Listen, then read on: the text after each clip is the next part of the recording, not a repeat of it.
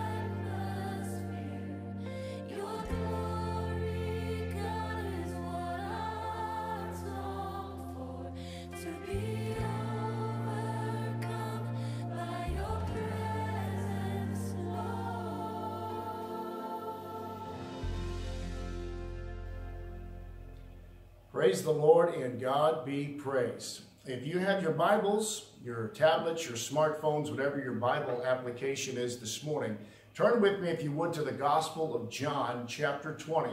Gospel of John, chapter 20, and we're going to start reading at verse number 19, reading all the way down to verse number 22. We are continuing our current ministry sermon series on the red letters, the teachings and words of Jesus Christ, with message number 8 this morning, which is Jesus said, receive the Holy Spirit. So John chapter 20, verses 19 to 22, and we're going to discuss a topic that you don't hear mentioned very much in many pulpits, but if you're a full gospel Pentecostal church like Lebanon Rock Church is, or you are familiar with full gospel Pentecostal charismatic worship and services, this is a topic you'll hear preached in some churches, but not all. But it is important that we understand that the Holy Spirit is just as real today as it was 2,000 years ago whenever it was poured out on the day of Pentecost. And the Lord intended for the Holy Spirit to be a vital part of not only the Christian believer's life, but a vital part of the ministry and work and mission of the church. And we're going to look here in John chapter 20. We're going to read verses 19 through 22. And this is the story of Jesus appearing unto his disciples. He's already risen from the grave. He's already appeared unto his disciples on a couple of other occasions. He's appeared to the women at the tomb, and he's also appeared to some disciples. But now we see here where Jesus is about to appear now before his entire group of disciples that are hiding for fear of being found out by not only the Jewish religious leaders, but also the Romans as well. So John chapter 20, verses 19 to 22. And again, we're continuing our sermon series of messages on the red letters, the words and teachings of Jesus. And this is message number 8, when Jesus said, receive the Holy Spirit. John chapter 20, let's begin reading at verse number 19. I'll be coming out of the New King James, but whatever version of Bible you have is going to work and is going to be certainly acceptable for this morning's message. John 20, starting at verse number 19. Then the same day at evening, being the first day of the week, when the doors were shut where the disciples were, assembled for fear of the Jews, Jesus came and stood in the midst and said to them, peace be with you. When he had said this, he showed them his hands and his side. Then the disciples were glad when they saw the Lord. So Jesus said to them again, peace to you. As the Father has sent me, I also send you. And when he had said this, he breathed on them and said to them, receive the Holy Spirit. If you forgive the sins of any, they are forgiven them. If you retain the sins of any, they are retained. Let us pray. Heavenly Father, we ask that you'll bless this message and this word that we're about to hear this morning. Give it free course in our hearts and our lives. In Christ's name we pray. Amen. Now our story begins with Jesus appearing in the room where the disciples were hiding. The doors were locked and they were fearful of what might befall them after Jesus had been crucified. And now by this time, Jesus has been crucified, nailed to the cross. He's risen from the grave. He has shown himself unto his disciples. Again, this is the first day of the week. It's in the evening of the day where Christ had risen from the grave. So we already see where Jesus had appeared unto Mary, had appeared unto the women that were his disciples, and he had already come out of the tomb. He's alive. He's risen from the grave, and now he appears to all of his disciples that are gathered in this hidden room here that are hiding. And if you notice there, he showed them his hands and his side. So he was validating and proving to them that he was the Lord Jesus Christ and that he had indeed risen from the grave. Now, after he had appeared and the disciples had recognized that he was not only the Lord Jesus Christ, but he had risen from the grave, Jesus did something wonderful. He breathed on his disciples and he said, receive the Holy Spirit. And that is significant because if you look at that story, Jesus had risen from the grave. He had already paid the price and purchased the debt of sin that was owed by mankind. When Jesus cried out, "It is finished," and he gave up the ghost, or he died, as the Bible says, he had completed God's plan of redemption. So the forgiveness of sins had already been taken care of. The debt of sin had been paid. Now that Jesus had risen from the grave, he had conquered death and hell and the grave. He had paid the price for sin. He breathed on his disciples. And that was a sense of him breathing new life into the disciples. A regenerating work was being done when he breathed upon them and said, "Receive the Holy Spirit." Later on, as we're going to look at in this message this morning, the disciples realized the power of that Spirit. But in this particular passage of Scripture, Jesus is telling them, receive the Holy Spirit. Now, as a pastor, I can tell you perhaps one of the most important yet least understood truths of the Bible is the infilling and the baptism of the Holy Spirit. I've come to realize this as an unchanging truth and know this to be true. I have experienced it myself, but the Lord has led me into a deeper knowledge and experience, and my understanding of this truth has not only become more enriched, but has become more real. You know, I read again in the Scriptures here in John 20 and 22, which reads, "And when he," that being Jesus, "had said this, he breathed on them and said to them, 'Receive the Holy Spirit.'" Now, I want to focus on that phrase, he breathed on them. Jesus breathed on the disciples. He exhaled and he breathed upon them. He sent forth breath in their direction, on and over them. There's a meaning behind this story of Jesus breathing on the disciples. This kind of parabolic deed, an earthly action intended to convey a larger, more heavenly, more deeper spiritual message. He wasn't just breathing. He was breathing on them to create an effect. Both what Jesus did and what he said and what he did here and what he was performing when breathing on his disciples was equivalent to the act of breathing on the disciples the breath of God. The creative breath, the life-giving breath, the spirit-empowering breath of God. This is the same word, breathe, that we read about in Genesis 2 and 7 when it says, "And the Lord God formed man of the dust of the ground and breathed into his nostrils the breath of life. And man became a living soul," or a living being. In the Old Testament, the Hebrew word ruach could be translated spirit or breath or wind, depending on the context. The same is true in the New Testament Greek word for pneuma. That means breath, spirit, life. And so this is at the conclusion of Jesus' earthly ministry, after the resurrection and before his ascension to the right hand of the Father. Here he breathes on his disciples and reveals his identity as divine, as the Son of God, as the Christ. The disciples already knew that Jesus was the Christ and the Son of God, but he certainly confirmed it yet again one final time that he was indeed the Son of God, the King of Kings and the Lord of Lords. And that was a foreshadowing of the Spirit of God that would be poured out upon them at Pentecost. And so, you know, we see this and read about this, and we see where Jesus breathed on his disciples. And that was the regenerating work of the Holy Spirit. Much like the regenerating work of the Spirit that happens to us when we allow Christ into our hearts and into our lives as Lord and Savior. We are born again. We are transformed. We're regenerated by the Holy Spirit. We are born of the Spirit. But the power of that Spirit is never realized until we receive the baptism or the infilling of the Holy Spirit. They are two very distinct experiences, which you probably won't hear preached in a lot of churches, but it's still very much true today.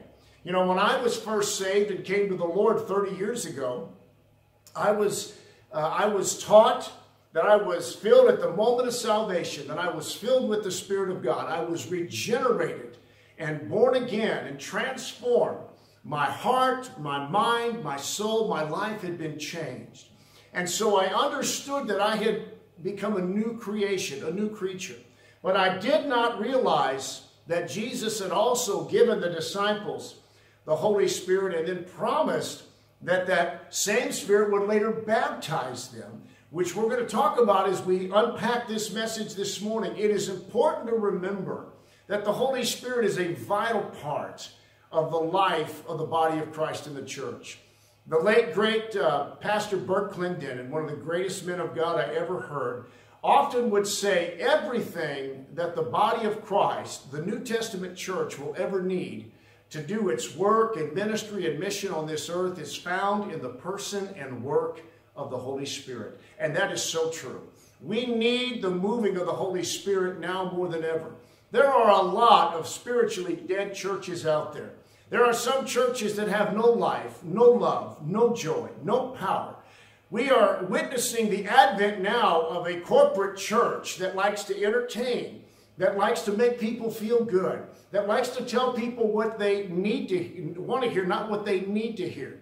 But what Jesus Christ was calling the early church to do was to be full of power, to be full of truth, to be full of love. And that's what we have to get back to.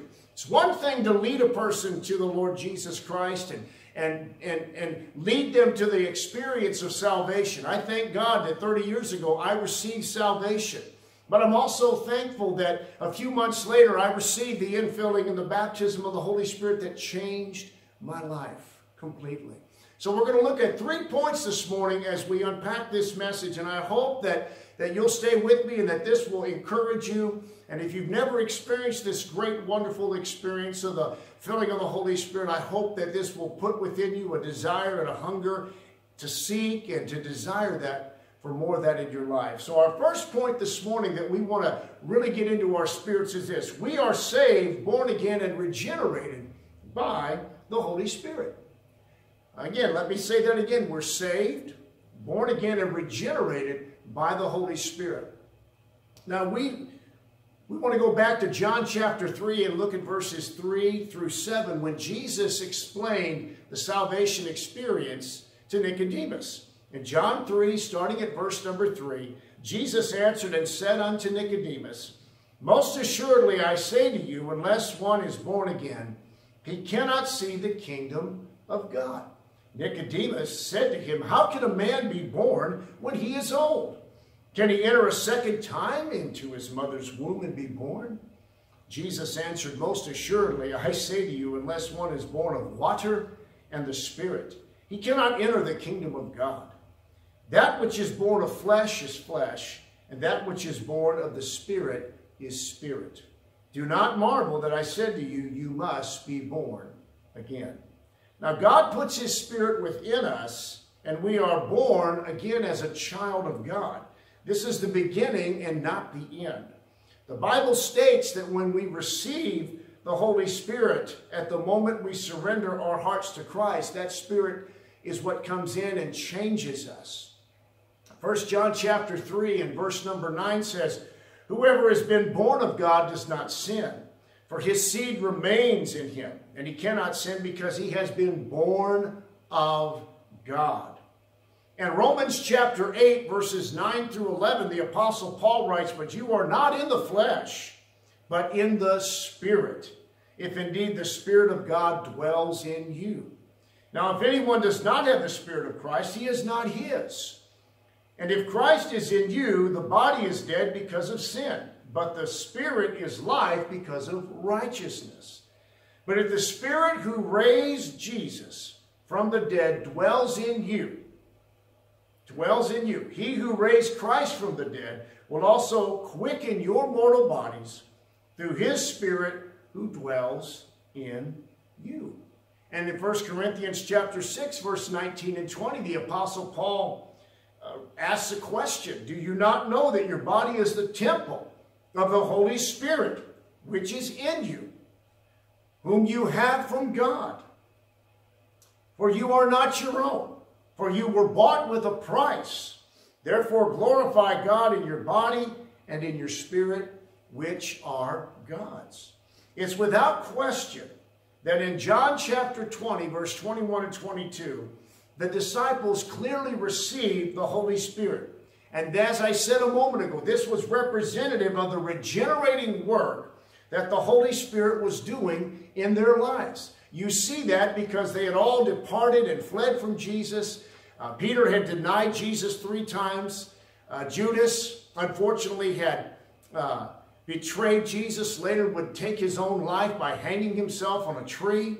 We see where the disciples had all failed, but when Jesus had completed God's plan and work of redemption on the cross, when he breathed on his disciples, that was representative of the Holy Spirit regenerating them and changing them and transforming them. The real power of the Holy Spirit was to come later at Pentecost, on the day of Pentecost, when the power of the Holy Spirit would not only infill and baptize these disciples, but they went from these timid, fearful, meek, ignorant, unlearned men into men that God could use to bring the gospel message forth with power and authority. And Jesus told them in Acts chapter 1 and verse 5 that they would be baptized in the Holy Spirit not many days from now. So we see that the Holy Spirit is what fills us at salvation. It regenerates. It changes us. It turns our life completely around. We're washed in the blood of Jesus Christ. Our sins are cleansed and forgiven. The Holy Spirit comes into our life. It changes our heart, our mind, transforms our entire being, and we are regenerated, born again, if you will. That's why Jesus said in John chapter 3, except we're born of water and of the Spirit, we cannot see the kingdom of God. Speaking there that it's one thing to be born in an earthly birth. It's something entirely different to be born by the Spirit. That's why it is so important. He breathed on his disciples. Again, that Hebrew word ruach, which means breath, life, that went forth and that brought life to the disciples. That's why the Bible says, if anyone is in Christ, he is a new creation. Behold, old things are passed away. Behold, all things become new. What is it that makes us new? It's the Holy Spirit. When I came to the Lord Jesus Christ and was saved, I gave my heart to the Lord. I looked the same. I was still a 19-year-old young man. I was still a sophomore in college. I wore the same clothes. I still had the same physical features. But on the inside, something had happened. The Holy Spirit works from the inside out. That's where the change truly takes place. So that's our first point this morning, is to focus on the fact that we are saved, born again, regenerated by the Holy Spirit. And secondly, number 2, our second point is this. The disciples later received the power of the Holy Spirit at Pentecost. Now they were filled with the Holy Spirit, and they were regenerated by the Holy Spirit in John chapter 20. But later on, about 40 days later, after Jesus had ascended back to the right hand of the Father, then 10 days following that, some 50 days after the resurrection of Jesus Christ, this is when they experienced the power of the Holy Spirit. Now, the disciples believed in Jesus. They received the gift of salvation. They were regenerated by the Spirit of God when he breathed upon them and said, receive the Holy Spirit. They were sealed by that Spirit, as we are sealed by that Spirit when we come to salvation. But they were baptized in the Holy Spirit and came to Christ about 50 days later when they were praying in the upper room. Fearful men that were hiding from persecution and were fearful of what would happen to them, later would come out of the upper room and they would proclaim and preach the gospel. Now, Jesus showed himself for 40 days on the earth after he had risen from the grave, and he did many miracles, many signs. In fact, one of the Gospels say that if they were to write down and record all the things that Jesus did, there wouldn't be enough books to contain all the works. Jesus revealed himself to be not only the Messiah, not only the Son of God, not only the Savior of the world, but he was a risen Savior. And of course, the disciples then followed and were with Jesus for those 40 days. And then he ascended back to the right hand of the Father. Outside a hillside in Bethany, he told the disciples to go back to Jerusalem, to tarry, to wait for the promise of the Father, as Luke 24:49 said. He told them, he said, wait for the promise of the Father, which, as I've said to you, for John truly baptized with water, but you will be baptized with the Holy Spirit not many days from now. So we read here in Acts chapter 1, verses 48, Jesus is speaking his final words to his disciples. He's about to ascend back up and be received into heaven by the Father. It's been 40 days since Jesus has shown himself unto his disciples, since he's risen from the tomb. And here's what he says, Acts chapter 1, verses 4 through 8, it says, "And being assembled together with them," that's Jesus and his disciples, he, Jesus, commanded them not to depart from Jerusalem, but wait for the promise of the Father, which, he said, "You have heard from me. For John truly baptized with water, but you shall be baptized with the Holy Spirit not many days from now."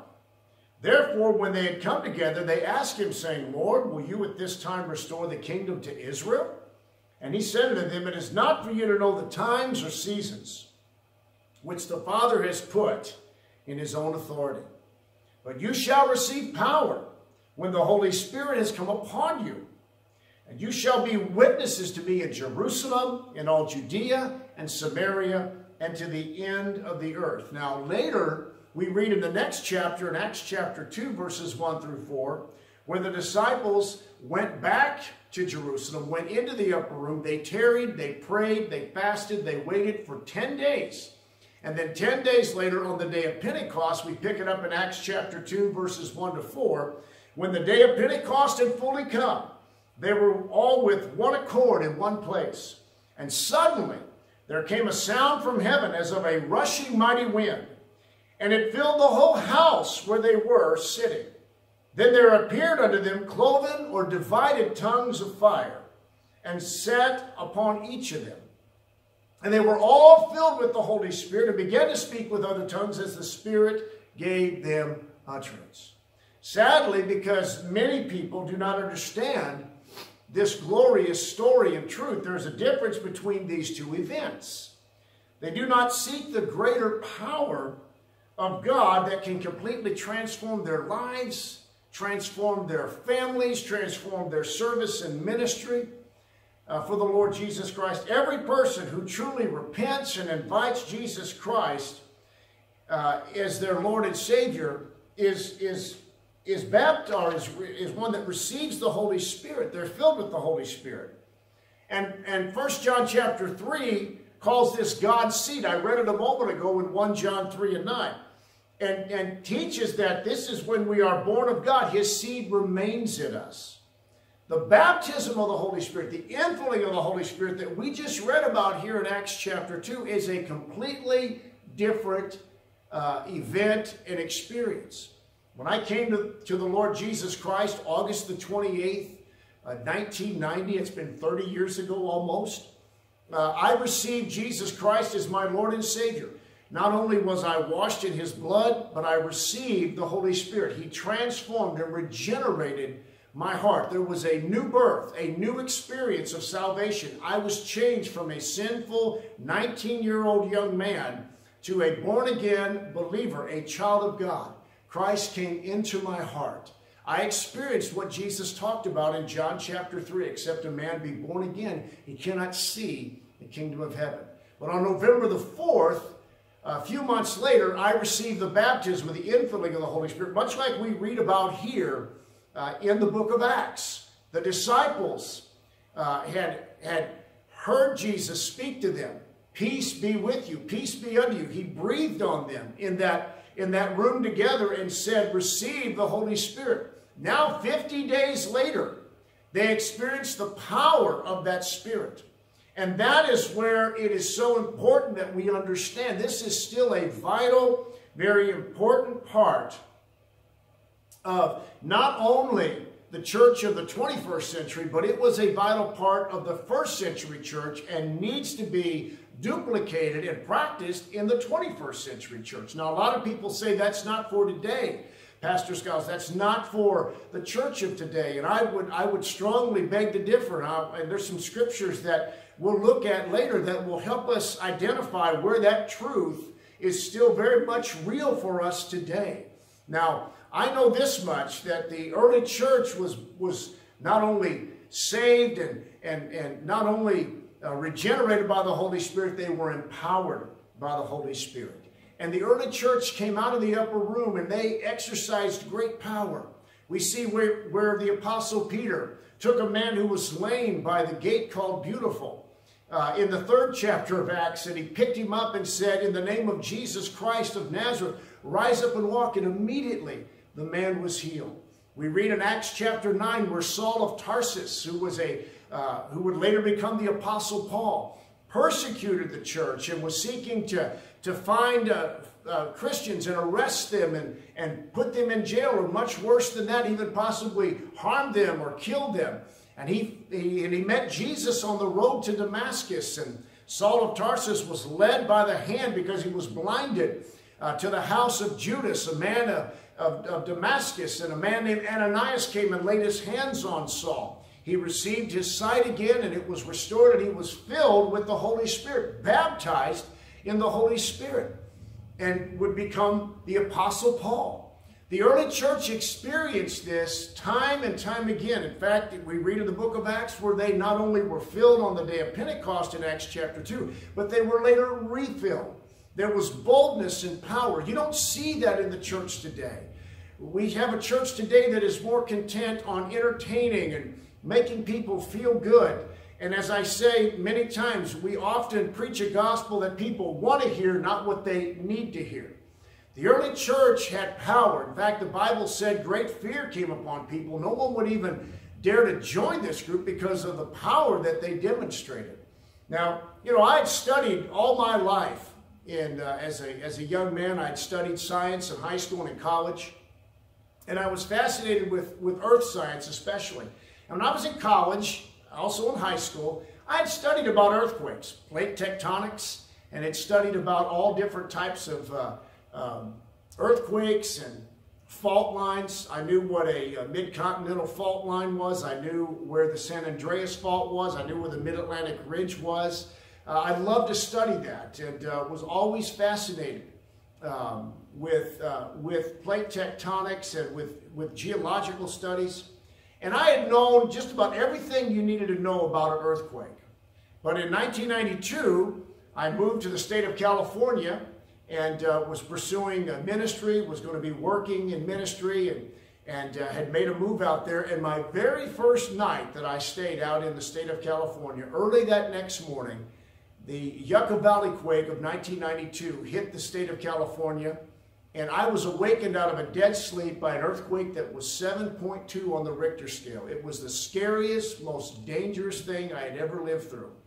I had heard about the power of earthquakes. I had heard about the intensity of seismic waves and seismology, and I'd understood that earthquakes generate a lot of energy and seismic waves and power. But until I experienced it, I didn't truly understand it. Now I know when I say an earthquake is dangerous, I know what I'm talking about because I've lived through 4 of them when I lived out in California. And many of them were very, very dangerous, very destructive, very large-scale earthquakes. Well, the Holy Spirit is a lot like an earthquake. You can read about it, and you can have a great understanding. We can be filled with the Holy Spirit at salvation. We can receive the new birth and salvation. But until we receive the baptism or the infilling of the Holy Spirit, we really truly don't understand the power of the Holy Spirit. I understood what that power was about when I received it on November the 4th, 1990. And many times in the last 30 years, I've been filled and refilled with the Holy Spirit, and I thank God for that wonderful, wonderful experience. So, each time that we read in the Bible of the Holy Spirit being poured out or baptized into the lives of believers, the immediate response is to go out and to go forth. And so the church today needs that because there's a lack of power in the church. And I submit to you that God's power has not diminished. The church's desire, the church's hunger for that is not there.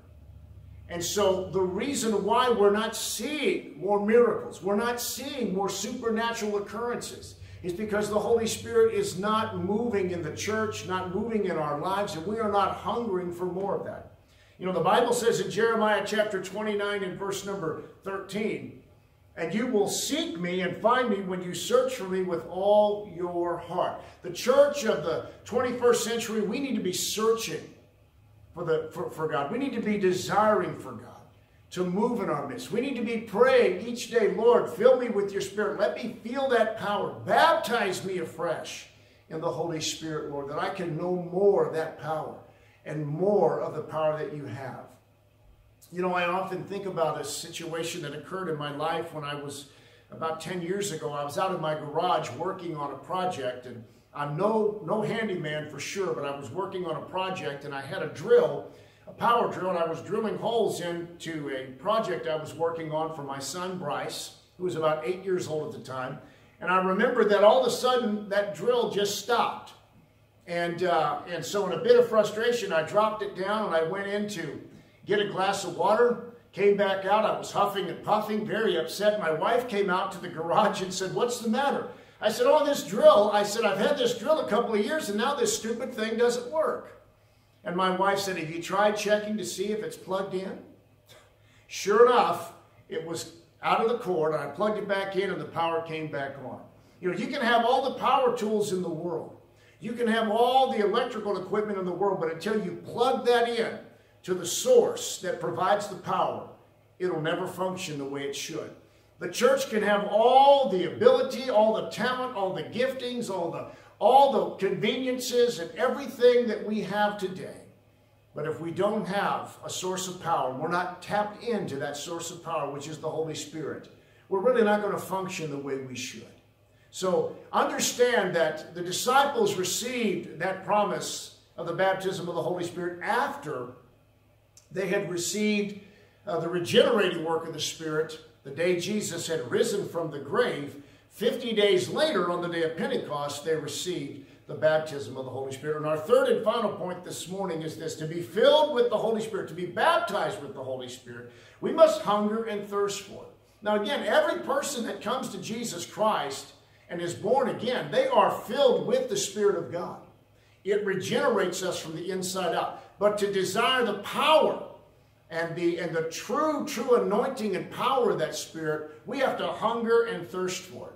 In Matthew chapter 5 and verse 6, Jesus said, "Blessed are those who hunger and thirst for righteousness, for they shall be filled." A believer who is serious and truly hungry and thirsting for God will never be satisfied until they are baptized in the Holy Spirit. Jesus told us that if we desired and thirst for more of the power of the Holy Spirit, we would receive it by seeking after the Lord Jesus Christ, because he'll give us that Spirit. In John chapter 7 and verse 37, 38, and 39, at the Feast of Tabernacles, Jesus, it says in verse 37, on the last day, the great day of the feast, Jesus stood and cried out, saying, "If anyone thirst, let him come to me and drink. He who believes in me, as the scripture has said, out of his heart will flow rivers of living water." But this he spoke concerning the Spirit, whom those believing in him would receive. For the Holy Spirit was not yet given, because Jesus was not yet glorified. Jesus was speaking here saying, if you're thirsty, if you are desiring something, I will give it to you. He rose from the grave on the third day. That first day of the week, he appeared to Mary and the other women at the tomb. He later appeared to all of his disciples, but he appeared to his disciples there in the locked room. In John chapter 20, he breathed on them and said, "Receive the Holy Spirit." And they did. And they were regenerated and filled with the Holy Spirit. The regenerating work of the new birth took place in those disciples. And later on in the day of Pentecost, they received the power and baptism of the Holy Spirit. It's important for us as New Testament Christians to understand that this gift of the baptism of the Holy Spirit was not just for one generation or group of believers. It wasn't just for the book of Acts. It just wasn't for the early church. Peter was preaching on the day of Pentecost, following the outpouring of the Holy Spirit in Acts 2. And he gave this great command and promise to those who were assembled. In Acts chapter 2, verses 38, 39, and 40, after Peter had preached and had spoken about what they had seen, the men and those that were gathered said, "What does this mean?" And Peter, of course, if you read in Acts chapter 2, after the outpouring and baptism of the Holy Spirit came into the upper room in Acts chapter 2, verses 1 to 4, we read where the disciples were filled with the Holy Spirit. The tongues of fire sat upon each of them, and they were filled with the Holy Spirit, began to speak with other tongues as the Spirit gave them utterance. And what happened is that Peter then stood up and began to preach as he was filled with the Holy Spirit. And when they heard this, he said, "This is that which was spoken of by the prophet Joel, where God said in the last days, I'll pour out my Spirit upon all flesh." And of course, as he continued to preach, many of them said, "What must we do?" They were saying, "What do we have to do to receive this?" So in Acts chapter 2, verse 38, 39, and 40, Peter said to them, "Repent, and let every one of you be baptized in the name of Jesus Christ for the remission of sins, and you shall receive the gift of the Holy Spirit. For the promise is to you and to your children and to all who are afar off, as many as the Lord our God will call." Peter was saying that what they had witnessed, the baptism and infilling of the Holy Spirit at Pentecost, did not stop with that initial outpouring, but continues on. And it was not only for those at Jerusalem, but for the entirety of the world. And as many as would call upon the name of the Lord, anyone, the Bible says in Romans chapter 10, verse 13, "For whosoever shall call upon the name of the Lord shall be saved." Salvation is a free gift for everyone. Well, the baptism in the Holy Spirit is a free gift for all as well. Our wonderful assistant pastor, the wonderful teacher and preacher of the gospel, Pastor Paul Fields, often says in his Bible studies and in his teachings that when a person accepts Jesus Christ at salvation, they become an immediate candidate for baptism in water, which is a public profession of their faith and their acceptance of Jesus Christ in salvation. And he later said, but they also are an immediate candidate for the baptism in the Holy Spirit. This wonderful experience that we're sharing this morning is not just for one group of people, not just for one individual group of people in the Bible that we read about. Peter said it was for as many as our Lord God would call. God called me to salvation. God has called you to salvation. You have called upon the name of the Lord. I have called upon the name of the Lord. We've received salvation. That gift is just as real today as it has ever been. So as we close this morning, I encourage you this week to pray this week and seek and ask God to fill you afresh with the Holy Spirit. If you've never experienced the baptism of the Holy Spirit and you've never truly ever experienced that, I encourage you to pray and ask God to baptize you with the Holy Spirit. Ask God to give you a fresh outpouring of the Spirit. I'm not saying you're not saved. I'm not saying that you don't have the Holy Spirit. What you are praying is for God to give you all the power and blessing of the gift of the baptism of the Holy Spirit. I encourage you to do that. It will change your life, and it will certainly transform your Christian experience. Someone asked me, Pastor Matt, do I need to have the baptism of the Holy Spirit to be saved? No. Is the baptism of the Holy Spirit greater than salvation? No. Nothing is greater than the salvation of your soul. But the baptism of the Holy Spirit makes your salvation so much greater, so much richer, so much sweeter. So as we close this morning, I encourage you this week to seek for that, to pray and ask God to do that. We also pray that God will bless you this week, that God will be with you this week as you go into this next week of your life. We pray for our young people going back to school. We pray for our young people going back to the college campuses. And we pray for our nation and for our country, as this is a very critical and pivotal time. Election year, many things going on. So join with me in prayer as we bring our service to a close with the benediction prayer. Heavenly Father, we thank you for the opportunity to gather together and worship you this morning in this online worship service. Lord, we have touched on a subject and shared a message today about a topic that's rarely preached in the pulpits of the church in America today. Lord, I pray that if there's one that's listening this morning that's never experienced the baptism of the Holy Spirit, has never truly received the infilling of the Holy Spirit, that, Lord, that they will experience that. Lord, I pray that you will bless them today, that you will minister unto them today. Lord, as we go into this next week, God, of our life, we pray for our young people going back to school, our young people on the college campuses. We just cover them in the precious blood of Jesus Christ. We pray for your divine protection to be upon them and be with them as they are in school.